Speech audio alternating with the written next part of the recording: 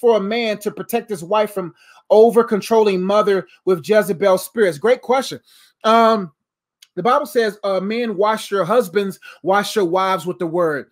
Living by the word is also a part of washing with the word, washing their mindset. And so the thing is, you got to lead by example, because if you try to dictate how the individual engage with that kind of spirit and you're trying to fight flesh with flesh, then you're going to lose at best, right? But if you fight the flesh with the spirit, when you're with flesh to flesh, all you can do is be kind. The Bible says kindness will heat coals of fire in a person's head. In other words, it will help renew their mind, right? But if you're knowing what's going on in the spiritual world, all you got to do is while you're walking in love in front of them, in your prayer closet, you're going against the spirit that's in them. So this is what you do. Anytime you are dealing with spiritual warfare or controlling manipulative spirits and you see that a significant other is falling prey to it, that's when you pray through it. And what I mean by that is you target your prayers right at the demonic spirit that's there. Right. The issue is you got to understand with spiritual warfare, demons are going to try to get you frustrated. The best way to get you off your block, to get you off your prayer clock, right, to get you away from whatever it is that God wants you to pray on specifically about that demonic spirit is for you to fight flesh with flesh. She will get more agitated the more you begin to pray that demon off of her. Right.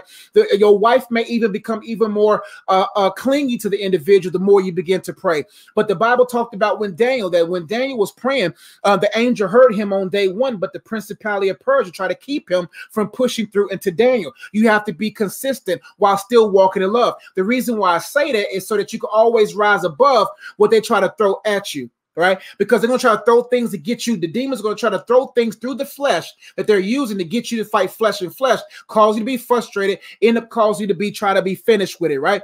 But what you do is, even in the midst of it, you already know the game. You already know what's being plainly seen in front of your sight. So what you do is that you continue to walk in love, continue to be kind, and walk away if you start feeling yourself getting out of line. But in the meantime, get in your prayer closet and pray, target prayers against that individual.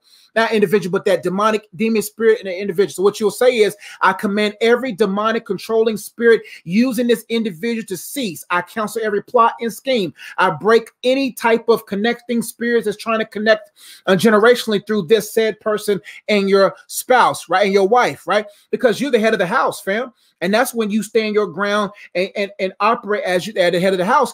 And then ask the Holy Spirit to open the door for you to have a conversation with your wife so that she can be abreast of what's going on in that situation. That's some basic spiritual warfare advice that I think will help you, fam, when it comes to dealing with someone trying to control. Listen, the enemy's going to try to open or utilize any open door, open window, any area to try to get into your home to sabotage it. You as a man, you control it. So what you do, you keep loving on your wife, keep loving on that mother that's in that person's life. And then if it start getting to a place where your wife is not bending, and then you got to operate and say, yo, we're not going to be around that. Simple as that. But ask the Holy Spirit first to open an opportunity for you to have a conversation with your wife after them prayed over a few nights, after them prayed for it. And when you begin to see the open door opening in regards to you to have an open conversation with her, then you can communicate boldly what the demonic spirit is trying to do to sabotage your union, because Jezebel spirits wants to control men, because men don't want to be men of God, and men of God takes a stand, especially in their family. Thank you so much for watching this video. I really hope you enjoyed it. And if you want to engage more content, make sure you check out the videos over here. If you want to learn more about the books that I've written or the cards that I've created, or ways that you can support and engage with what I do online, make sure you check out the links in the description box below. And if you've been watching this far, you haven't subscribed already, go ahead and subscribe, hit that bell, and make sure you leave a comment. I would love to read it and would love to engage and be your coach online. I'll see you on the next video. Peace.